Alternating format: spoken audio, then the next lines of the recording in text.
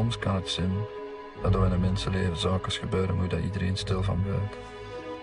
Welcome to What the Flick, everybody. Ben Mankiewicz, Alonso Duralde, Christy Lemire, Matt Atchity from Rotten Tomatoes. Bullhead, this movie's not in English, and it's a language that I don't get. I don't really 100% know who the Flemish are.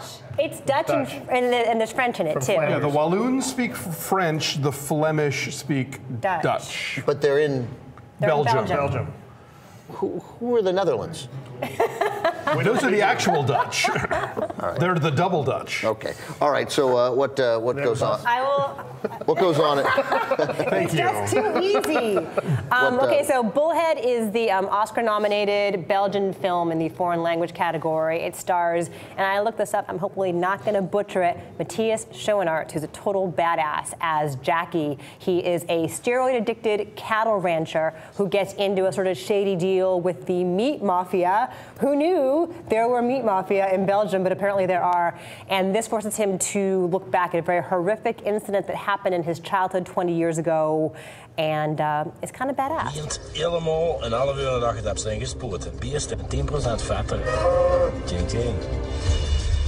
Ze achter me een ruk op onderhandelen met de kaap.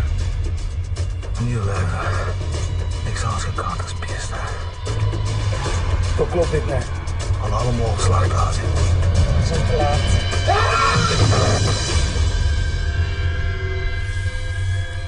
So I knew nothing about this film going into it. Yeah, me neither. And I like that. I'd seen the pictures of him, you know, very hulking, silhouetted and shadow boxing. And there is, we talked about Tom Hardy earlier in Bronson, there's very much like a discovery like Tom Hardy in Bronson in that he's just fierce and he's just, he's not traditionally attractive, but like just one of those intense. Multi-planar faces that like every angle is an interesting one, you know. Right. You could see why the broken nose and the sleepy eye. Yeah, and, the eyes are really good. But you could see why women would be drawn to him in some way. The virility of him. Yeah, and men would be instantly intimidated by him just as he walks in the room. Yeah. But as you find out with this, it begins as sort of a mob crime thriller, but it really evolves into this character study of this man who's very broken, and you have these flashbacks to what happened to him. And it becomes so sad because you can feel his loneliness and you can feel his awkwardness and trying to even just have the most basic human connections, much less trying to reconnect with this girl who he had a crush on 20 years ago, and just his fumblings, his jittery attempts to try to talk to her and just get to know her, just be with normal people. They're very, very sad. Although it's weird, you know, you talked about how the events of the film force him to remember the events of 20 years ago.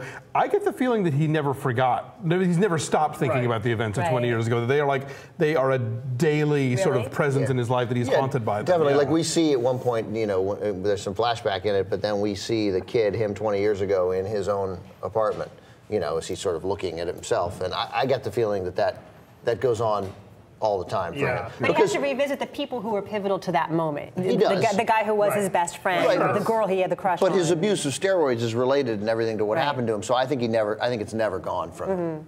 I thought it was, to me, one of the interesting things this movie does is it takes what would otherwise be kind of a stock, boring character, you know, the roid-addicted thug, and explains him and makes you feel for him as a real person. And that's where I think the strength of this movie is. I felt, story-wise, though, they dropped the ball.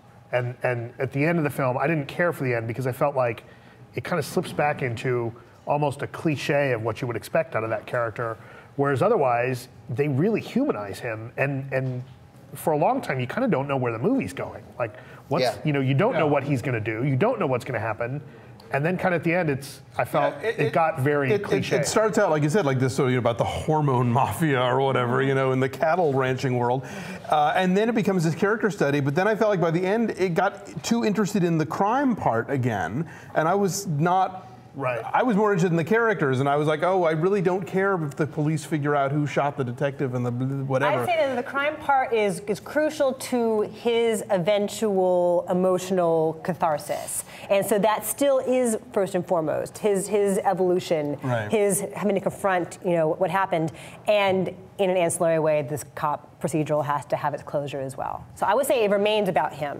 I'm struck by how well the Europeans, in this case, the Belgians, And how well Europeans do criminals. Like, they're kicking our ass in movie criminals. Like, these guys are, you know, again, none of us knew that there was a meat mafia, but we instantly believe now that there's a meat mafia. Well, and they don't have guns. They have to be more interesting than American criminals. That may be it, but I mean, these characters don't feel to me sort of stereotypically drawn. It happens again and again and again when I see almost any European movie, when I see an Israeli movie. Like, the criminals, they're people, and therefore they become, to me, far more interesting than sort of the stock characters in the long run, the kind of criminals who were in This Means War, even though they weren't really important to that story. But although, remember, we get the good stuff from Europe.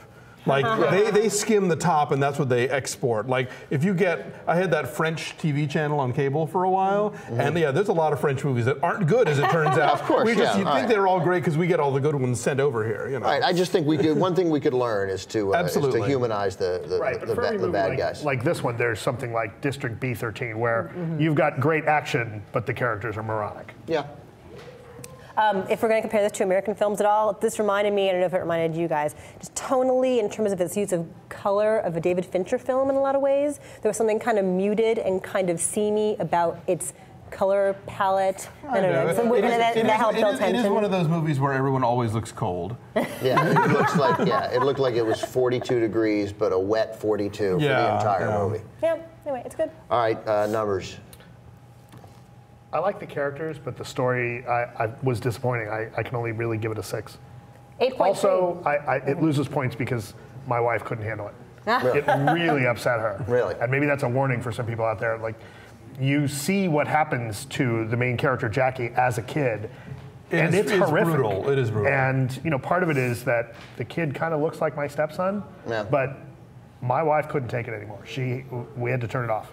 She couldn't take it. And so it loses points for making my wife sad. 8.3, I'm a mom and did not get sad. There you go. I'm with Matt, except for the wife part, but yeah, I think that the story elements kind of get pushed aside toward the end, which bugged me, so I 6.4. I really liked the characters. I liked I liked its development, because I did not know which way it was going, and the fact that there's this roid-addicted, violent maniac who you clearly are yearning to solve something. So I liked it. Also, don't give a shit about your wife. She's a very nice woman. She's really cool. Lovely. She married him. She's a very cool chick. Last time you could come over for dinner. 7.7 from me. That pulls it to a 7.1. So a solid recommendation to go see Bullhead. But it's tough. It's not easy. Oscar nominee, so it's opening in a few cities, and I suppose if it wins, it'll be in a lot more. It's New York, LA, and Austin this weekend, and it goes wider for the next several weeks. So be on the lookout. Go find it.